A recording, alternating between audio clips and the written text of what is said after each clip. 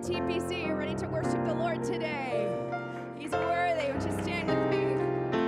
Oh, and we've come to praise Him. We've come to praise Him. We've come to praise Him and lift His holy name. We've come to praise Him. We've come to praise Him. We've come to praise Him and lift His holy name.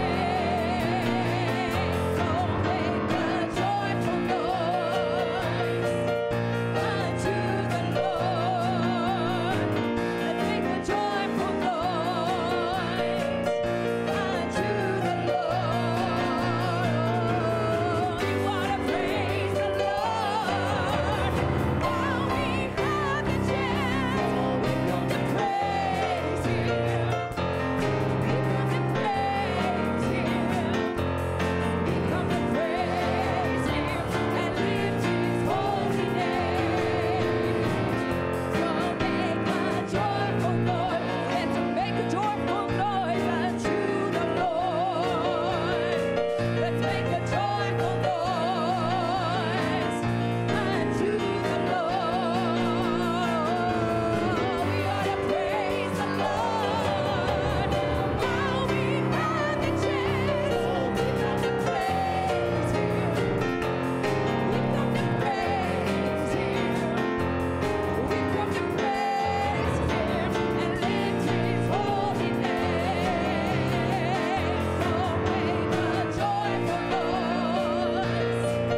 unto the Lord.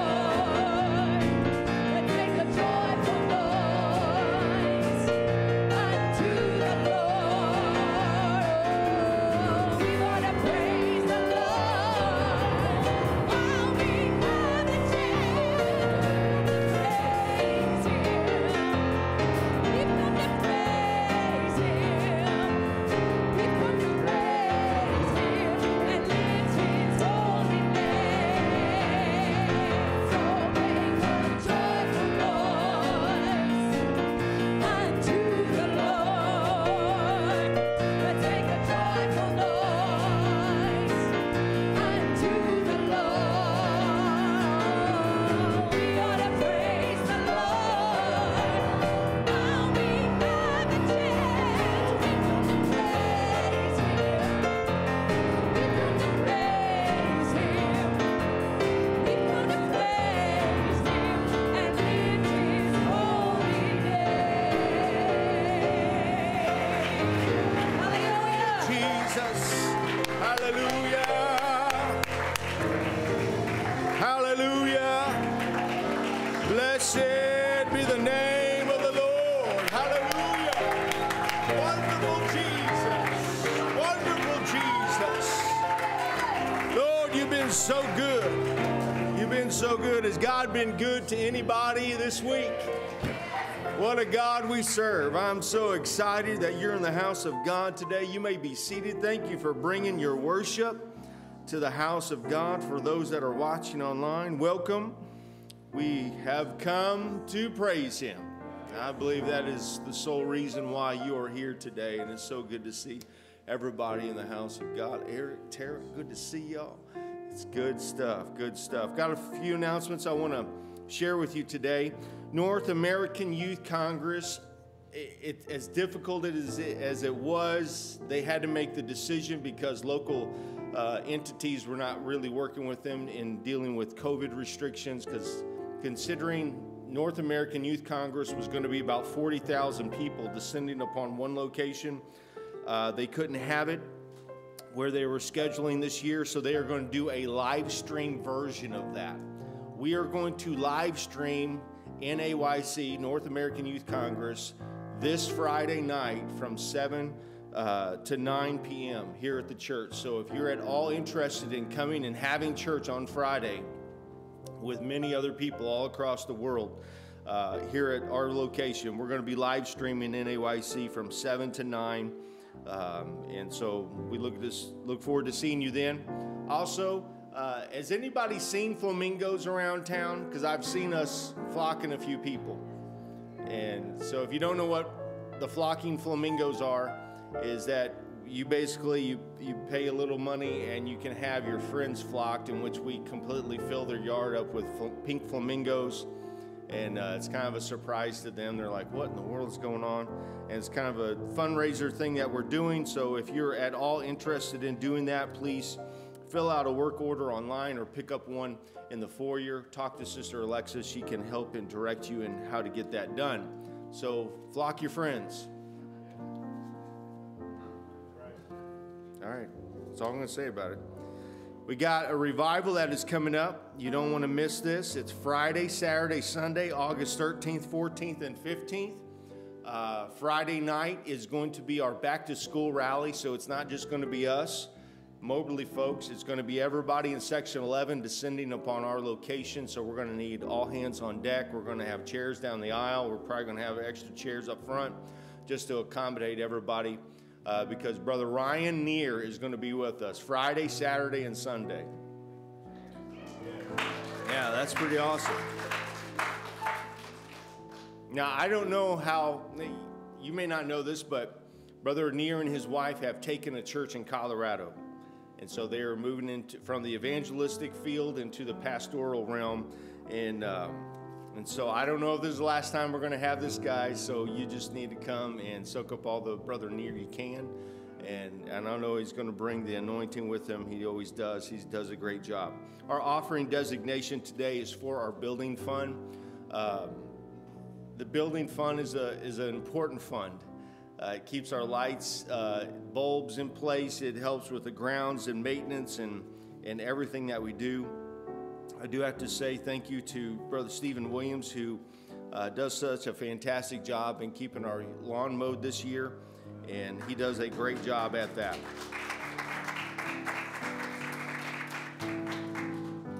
I got one more thing I want to give to you, and actually, Jess, you got, yeah. I thought you were really going to throw it. Okay. Right here, this is a water bottle. And we are talking about this year about worshiping the Lord with what three things? Our mind. Yeah, those three things that we are made up of, which is our mind, our body, and our spirit.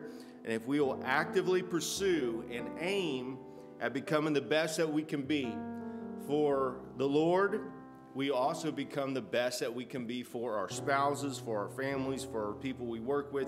And so in those three areas, I believe that we can absolutely change our lives, change the atmosphere of our homes, change the atmosphere of our schools, just by simply pursuing perfection in those three areas: mind, body, and spirit. And so in the month of August, this month, let me get it all out. This month, in the month of July, we have focused on the mind, so we are moving into August, and we're going to go back to the body. And one thing that the body needs to survive is water. And we are offering a water challenge to you in the month of August. And so we wouldn't challenge you without giving you a little help. So we have for you, right after service in the south room, we have water bottles. Similar to this, we have all types of different colors to choose from. And if you are wanting to participate in our water challenge with us this year, we invite you after service, no charge to you. Just pick up a bottle, and we're going to ask you to help us in our water challenge. What is the water challenge? Well, the Institute of Medicine recommends that a person drink at least 74 ounces or half your body weight in water every single day. Some of you just said, you just checked out. Don't check out. Come on, aim at it. Just aim at it. Get your scope on your rifle. Let's come on. We can aim at this. We can do this. Drink half your body weight in water every day. I'm challenging everyone to drink some water. Is that right? Is that fair enough? Now, you may not be able, so this is a 22-ounce bottle. If you drink 3 of these a day, that's 66 ounces. That's pretty close to 74. And if you're a small frame person, then you probably don't even need to do that to reach your half your body weight in ounces. Drink half your body weight in ounces. Did I leave off the ounces? No wonder everybody was freaking out. It's the little things that matter. half your body weight. That's so funny. Half your body weight in, yeah, because you're not drinking that many pounds of water. That's a lot of water. Half your body weight in ounces. Let's clarify. Everybody okay? Half your body weight in ounces. All right. And for some of us, it may be a challenge, if you're not a water drinker, to just drink one of these a day. And so, that's fine. Put your aim at one. But by the time we get to August 31st, let your aim be 3. You see what I'm saying? So let's challenge ourselves, but let's also make our goal not so way out there, pie in the sky goal that we can never attain it. So if you need to start out with 1 bottle a day, do 1 bottle a day. And once you get to that 1 bottle a day, maybe do a bottle and a half or 2 bottles. You know what I'm talking about. And the reason I'm saying that is that we also need to consider that this is a form of consecration unto the Lord, because we're talking about mind, body, and spirit. And so your body is the temple of the Holy Ghost. And so I'm curious to see what benefits are going to come to us if we would just kind of cut back on a little bit of the sugar drinks and the coffee and all that kind of thing, and just focus on giving ourselves bodily to the Lord by just simply consecrating ourselves through drinking of water. And so that is our water challenge this month. Those are available to you in the South class, and pick those up after service. Sister Susie, come help us out. Ounces, people, ounces.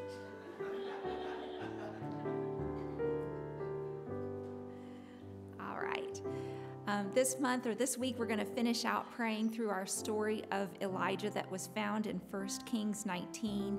And this week, we are praying that anyone who is struggling would know that they are not alone. And maybe you find yourself in this situation, or maybe you know of somebody who's really struggling with loneliness and they feel like there's nobody else out there to help them. And in the story of Elijah, we see that he's telling the Lord, I am the only one left. Have you ever felt like that? Lord, I'm the only one in my school. I'm the only one in my workplace. I'm the only one in this community. I'm just the only one. You feel so alone. And the Lord had an amazing response for him. And he said, yet I reserve 7,000 in Israel. He thought he was all alone when in fact there were 7,000 other believers who were standing with him, and he didn't even know it. So if you feel alone today, we want to ask that the Lord would minister to you to know that you are connected to this body of believers and to a body of believers all across the globe. You are not alone. The Lord is with you. His angels are with you, and there are people, physical people, who are standing with you as well. So we want to pray for that this week. And then we want to pray for some specific needs this morning. We want to pray for Sarah Esslinger, who wanted to be here this morning. She's watching with us online. She fell down some stairs this past week and bruised her tailbone, so she's been in a lot of pain. We want to pray for her. And then she also asked if we would remember her this coming Thursday and Friday, the 29th and 30th, hopefully the final trial with her children. So we want to just cover those days for her. We want to pray for Dustyn Bond this morning. He has a surgery coming up this Thursday on the 29th, so please remember him. His mom texted me this morning and asked if we would pray for Dustyn. Want to remember Marilyn Lee suffering from COPD. Want to continue praying for the Nickerson family, that the Lord would minister to them. And then we want to pray for Wanda Pruitt, who is pregnant and in the hospital with COVID, and they're thinking that there might be something wrong with the baby's liver. So we just want to cover Wanda and this baby. And if you have a need this morning, if you're watching online, please feel free to put that in the comments. And then if you would, let's stand together and just take these needs to the Lord. Let's pray right now. Lord, I thank you, Jesus, because you are so good. You see exactly what we need. And I thank you, Lord Jesus, that we can trust you. I thank you, Lord Jesus, that you are our all-sufficient sacrifice and that in you is everything that we need. You are our healer. You are able to carry us. Lord, I thank you, Jesus, for speaking good things over us today. Lord, I'm asking you to touch Sarah today, Lord. I thank you for ministering healing to her body. Lord, you know what happened when she fell and you were able to correct it. Lord, I thank you, Jesus, for covering her in every way. Lord, touch this trial on Thursday and Friday. Lord, I thank you for giving her favor and for finishing what has been started. Lord, I thank you for favor surrounding her on every side. Lord, we lift Dustyn up to you this morning. I thank you, Lord Jesus, because you are his healer. I thank you, Lord, for guiding the doctor's hands, Lord. Touch the surgeon. Touch the staff, Lord Jesus. Keep and protect him. Cover him, Lord Jesus. Let him know you as his healer, Lord Jesus. I thank you, oh God, because you are in charge. Lord, touch Marilyn today and the Nickerson family and Wanda Pruitt. Lord Jesus, you know just what they need, and you are able, oh God, to show yourself strong and mighty on their behalf. Lord, I thank you for doing the miraculous. I thank you for raising people up. I thank you, Lord Jesus, for being the answer that we need. Lord, we give you all of the glory. We magnify your name. We thank you, Lord Jesus, for hearing us and responding to your people. We love you and praise you, Lord Jesus. Can we just clap our hands to the Lord right now? Lord, you are wonderful. We love you, Jesus. We praise your name because you are worthy. Worthy is your name, Lord. In Jesus' name, you may be seated. How we love you, Jesus, in our hearts.